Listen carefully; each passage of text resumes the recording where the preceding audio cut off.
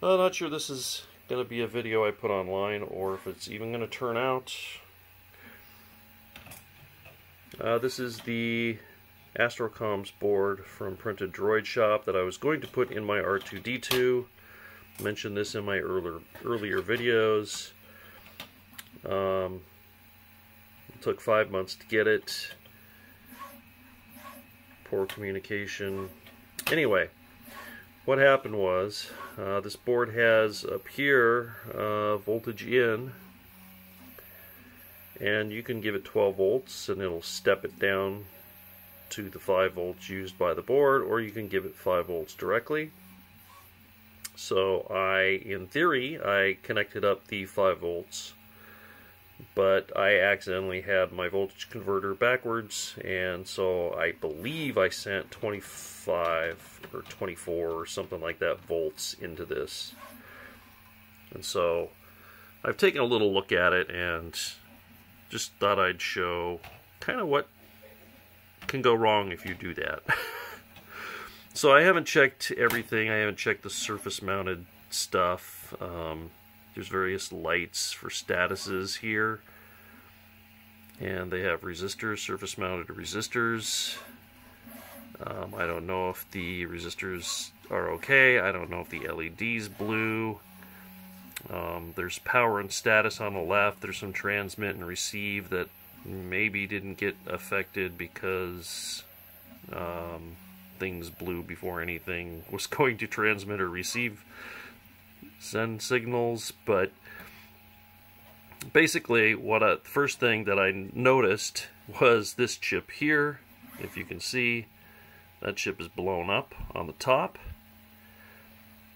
Scorch melted marks, and that's what I saw when I first turned the power on. From the top of the board here I saw a flash and most of the smoke. So this board I know is absolute toast. It's just a Nano microcontroller. It's not anything special other than the code. I don't know if the source code is available, but not only did it blow the chip on the top, and hopefully, again, this is all an experiment here. You can see down here, there's an online, I'm not even sure what that is. I think that's a voltage regulator up on the top, and whatever it is below it there is also fried. And I believe, oh yep, this one here looks like a similar component to the one on the other end. Maybe it's a capacitor, not sure. It looks fried, this chip looks fried, and you can see the lovely discoloration and soot on the board from that stuff blowing up and sending smoke onto the board there. I'm sure that'll, well, actually that might not clean up with a Q-tip and some alcohol, because there's like a iridescent sheen to the board there now. I'm sure it hasn't like damaged the trace on the board, I don't think. Although, well, it very well could have. But I haven't got that far. So yeah, there's also soot down there. So that chip, or that board, is toast. So then I looked at the DFPlayer, which is not an actual DFPlayer. It looks like it's a clone, which is fine. There's tons of clones out there. So this is the DFPlayer, which can replace an MP3 trigger, so you don't have to spend the $55 on an MP3 trigger board and take up all that space when you could use something this small. Looking at the back, if you can see, that primary surface mounted IC is blown. So this DFPlayer is toast. They're not that expensive. I don't think that Nano board is either, but this is also toast.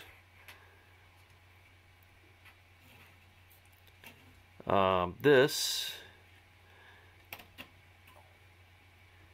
is an ESP8266 Wi-Fi board that you can use instead of the XB. The back of this, I don't see any obvious explosions on this board. Doesn't mean it's not bad, but this board might be okay. And then likewise, these, I think these are Arduino 2560 Pros. One, I believe, runs the Arduino, or the Shadow system, and the other one, I think, controls everything on the board. Those, when I took them off, they looked okay. Although I did find something on the board that I don't like. This USB port here, if you can see, there's 3 pins here. The middle one's not soldered. So that middle pin sticks up through a through hole, but it's not soldered. Now again, I have not put my multimeter on that, but it looks like it's touching. So I'm like, okay, so does that matter that that's not soldered? Should that be soldered? Should that pin not be there? Or is it a pin where it simply doesn't matter, it's not using it, it's not connected, there's no trace going from that pin anywhere? I haven't tried to look at the back of the board and see if that's the case. My guess would be that maybe that pin is not used by this board, but it was easier for them to put a connector in there that still had that pin on, and they just didn't solder it, which is still weird because you'd think they just solder it even if that pin's not used, if it's there. So that, yeah, interesting, but I don't know if that's a problem. So yeah, visual inspection of this board, maybe it's okay. Maybe there's voltage regulation on the board. There's like I think one of these is a 5 volt and one's a 3.3. And maybe the 5 volt one there looks a little bit of brownish, but it also looks like it's been reflowed during manufacture. So yeah, I'm not sure the status of that board. And this one, same thing.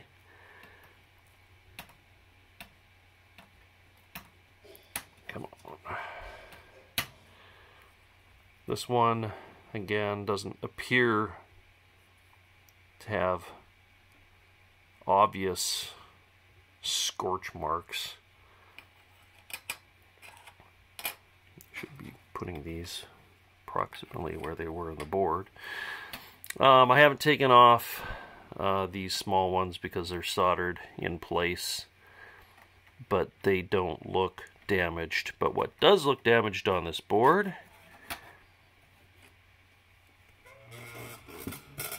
is this chip here. And this is the ATMEGA, forget the number of it.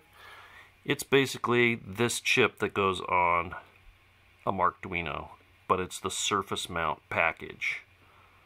So it's the same internal structure as this. It's just that this one is made to go in a socket or through hole assembly, and this one is soldered to the board. And it's not the smallest pitch surface mount soldering, but that would not be fun for me to try and replace. But it is obviously blown up. And then the other thing on this board that is obviously blown up, where'd it go? This, which looks like a voltage regulator, has what to me looks like a blown top on it. I could be wrong, but I'm pretty sure that that's dead too. So, cursory examination Not sure if that magnification was helping or hindering. But cursory examination, is this Nano board is toast, and I don't know if that source code is available if I was to buy another one and try and reprogram it. The DFPlayer is toast. It's, like I said, it looks like a clone, so I might be able to get the parts numbers off it and order a replacement if I wanted to. The ESP board looks okay. And the 2560 boards. There you go, Mega 2560 Pro. So yeah, that is what it is. They appear to be okay. The only way I know how to test these three that I think are okay is to, they all have USB ports. Oh, these do not have USB ports, do they? Nope. Is to figure out how to connect to these with the Arduino IDE programming application, and open up the serial monitor, I guess, and see if these spit anything out to the serial monitor, like their identification or anything, or if the PC recognizes them, or yeah, not exactly sure how to test those without risk of damaging my PC if I hook them up to USB and there's something wrong with them. And again, this would be a pain in the neck to replace. That wouldn't be too bad, that voltage regulator.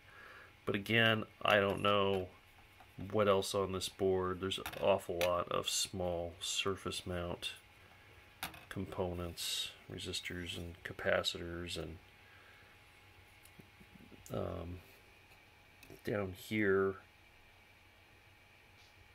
I noticed this here. I believe that's a capacitor, and so is the one at the top. But this other one here is looks different. I don't know if it's black because it's one of these and it burnt up, or if it's a different component. And there's a resistor above that. I could check the resistors.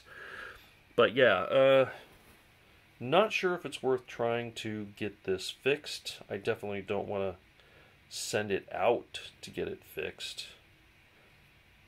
$200 board, I'm sure it would cost more than $200 in time and labor for somebody to fix it. So I'm not sure what I'm going to do with it right now.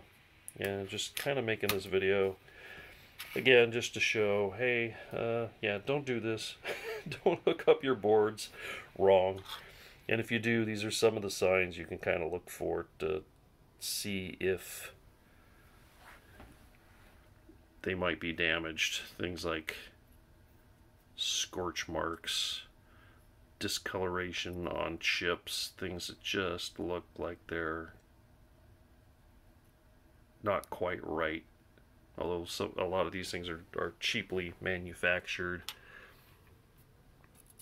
For an example, there's no reason for that middle pin to be like that. Either solder the thing to the board or clip it off so there's no pins sticking up there. But yep, just a little bit of fun with looking at some blown electronics.